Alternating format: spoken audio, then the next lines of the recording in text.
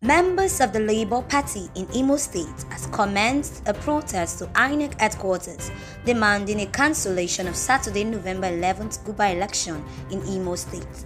Recall that INEC on Sunday had announced Governor Hope Uzodinma, the candidate of the All Progressive Congress APC, the winner of Saturday's governorship poll in Imo State.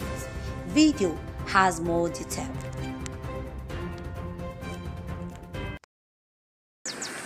Of Labour Party, National Treasurer of Labour Party, we have come this afternoon on a peaceful protest to register our displeasure over the weekend in Imo State. A lot of local governments, over 40 local governments, some of the wards, they were not like elections, yet we had results. And the election over the weekend was marred with a lot of things: brutality, insecurity, harassment. Labour Party agent was malhandled by an LPC agent in the person of Okocha, who is Attorney General in Imo State. There were vote buy-ins, there were harassment. Places like Olu, 7 wards, there were no elections, yet we had results. For some local governments, there were no elections, yet we had results there. 4 wards in Idato, that is Arondi Zogu, there were no elections, yet we had results. 5 wards in Okigwe, no elections, we had results. And 4 wards in Onimu, no election. These are the few that can just place before us, yet we had results over all these places mentioned. Excessive vote buying, excessive number of votes. Now, we had it on good authority that they are about to tamper with IREV to change the number of accreditation. But I want to tell them that it will not happen because we have evidence of what transpired in Imo State. We will not take it again. Nigeria is owned by all of us. Nobody owns Nigeria. They have so far impoverished the people of Imo State so as to buy their consciences when it's time to vote. Please, we are here on a peaceful and we are calling on INEC. Please, there should be cancellations in those places where elections never took place.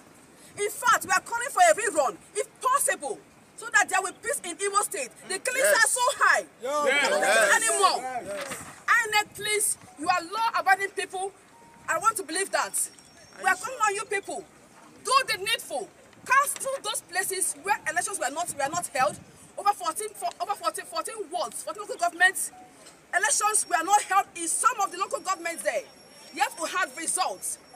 I'm calling for a total cancellation and for a rerun in those places where we did not have elections. Thank you very much. To declare a winner is a question on the ground. Whether our ancestors came out from the grave to vote, possibly, or whether foreigners came to vote, possibly, or whether the spirits came to vote.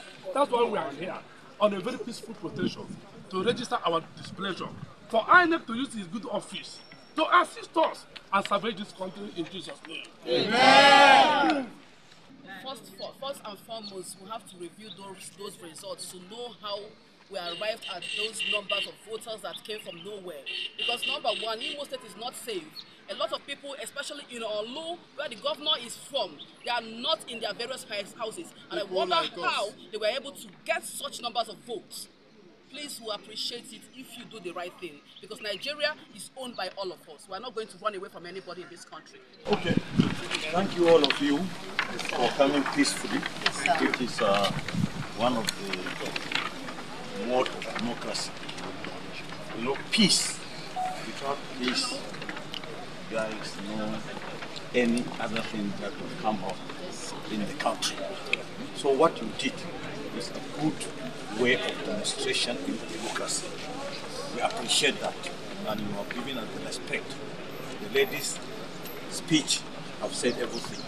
I like the way you presented yourself and the crowd and what the other person said. You are all welcome and executors. The law. We operate by the law. INEC has no political party. We don't have a candidate. And anybody who accuses us should prove. And we are always ready to tell you the truth. Nothing is perfect in this country, isn't it? In any world, sir. So if you bring your petition, put it in writing and give us all what you say so that we can review it.